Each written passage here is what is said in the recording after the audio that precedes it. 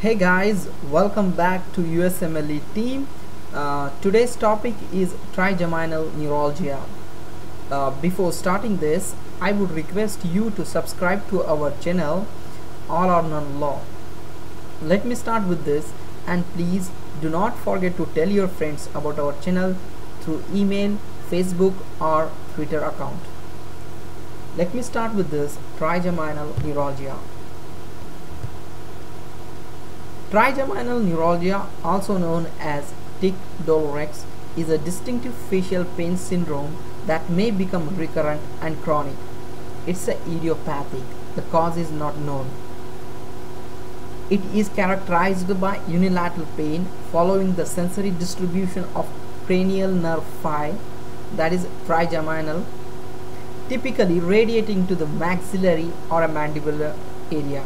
So it starts from the ear and spreads to the jaw and to the eyes. So it's a very painful and is often accompanied by the brief facial spasm or a tic.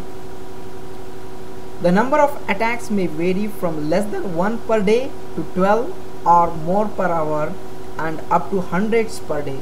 So look at the frequency. In USMLE examination, they might ask you this and confuse you with the other types of headache like cluster headache, migrainous headache. So try to know the clinical features, and definitely you will be able to differentiate trigeminal neuralgia from other types of headache like cluster, migrainous and tension. Triggers of the pain attacks including the following: chewing, talking or smiling. Sometimes they can give you the history that the patient was in the meeting, he was excessive talking, or he was in the airplane and he was chewing, something like that. So try to concentrate on these points: chewing, talking or smiling, drinking cold or hot fluids, touching, shaving, brushing the teeth, blowing the nose, encountering cold air from an open automobile window. So what you need to look for, if they give you the history of a pain typical of trigeminal neuralgia, try to search for the cause for his pain. If you find it, then you are almost correct.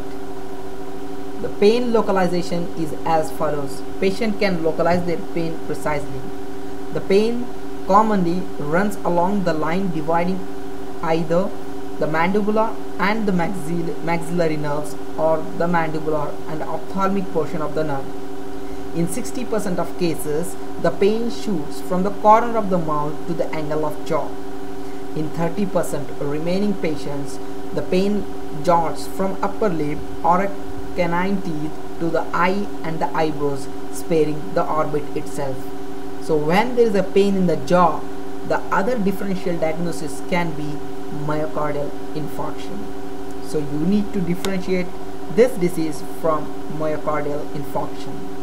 In less than 5% of cases, pain involves ophthalmic branch of the facial nerve. The pain has the following qualities. Look at the qualities, because the qualities is gonna differentiate this syndrome, that is a trigeminal neuralgia, from myocardial infarction. So this is going to help you. Characteristically severe, paroxysmal, lancinating, commencing with the sensation of electric shock in the affected area, crescendos in less than 20 seconds to an excruciating discomfort felt deep in the face, then contorting the patient's expression, begins to fade within seconds only to give way to a burning ache lasting seconds to minutes. Pain fully abates between the attacks even when they are severe and frequent. Look at this feature. This is very important for USMLE examination. The pain attacks may provoke patient to grimace, wince or make an aversive head movements as if trying to escape the pain, thus producing an obvious movements or a tics, hence the term tic doulorex. The other diagnostic clues are as follows. Patients carefully avoid rubbing the face or shaving a trigger area, in contrast to other facial pain syndromes in which they massage the face or apply heat or ice. So look at this. If in UsmLE examination they might give you and they might tell you that he doesn't want to touch his face because of this pain. That's very important point you need to know. Many patients try to hold their face still while talking to avoid precipitating an attack. Because the pain is so severe, that's why they avoid movement of the face. That's why they stop talking. In contrast to migrainous pain, attacks of trigeminal neuralgia rarely occurs during the sleep. Very important point. Okay. Now I'm going to discuss about the tests. No laboratory, electrophysiological or radiological testing is routinely indicated for the diagnosis of trigeminal neuralgia, as the patient with a characteristic history and a normal neurological examination may be treated without further workup. So what you need to do? You need to diagnose it clinically. So if you want to diagnose it clinically, then you need to know the clinical features very well. That's why I told you all the clinical features in detail. There is a criteria for the diagnosis from International Headache Society are as follows. A. There's a paroxysmal attacks of the pain lasting from a fraction of a second to 2 minutes, affecting one or more divisions of the trigeminal nerve and fulfilling the criteria B and a C. What is B? B is a pain has at least one of the following characteristics. Either it is intense, sharp, superficial or stabbing. Second, precipitated from triggers area or by trigger factors. C. Attacks stereotyped in the individual patients. D. No clinically evident neurological deficit.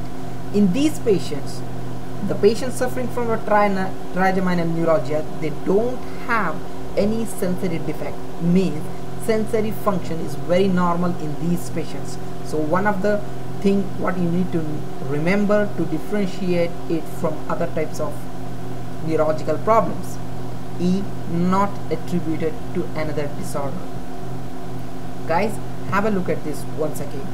How do you treat it? Says the pain is very severe, so you cannot use NSAIDs.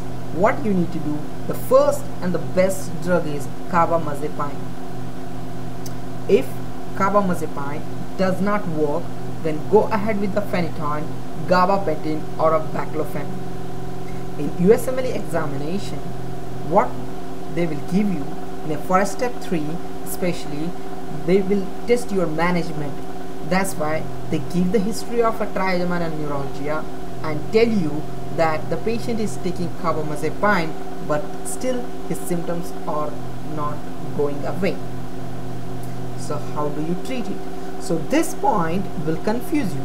You might think that this is not a case of trigeminal neuralgia because it is not recovered or treated by carbamazepine. That's why it's not a trigeminal neuralgia. That's the wrong thing. That's the wrong thing. If the carbamazepine is a standard drug, if it does not work, go ahead with the phenytoin, gabapentin or a baclofen. If among 3, if you have to choose one, go ahead with the phenytoin. Okay, what do you do if phenytoin, gabapentin and baclofen fails? You have to give injection of alcohol into the trigeminal neuralgia or do the surgery. What is the cause for a trigeminal neuralgia? Is a compression of trigeminal nerve from the blood vessels. So just relieve the trigeminal nerve from these blood vessels. So surgery is the ultimate and the best treatment for the trigeminal neuralgia. Hey guys, I'm done with the topic on a trigeminal neuralgia. I hope I'm leaving you with a good information, and definitely I'm sure you will do best. And if you have any feedback regarding this disease, any updates or anything from a journal, please update us on. Thank you so much for watching my video and take care. Love you all.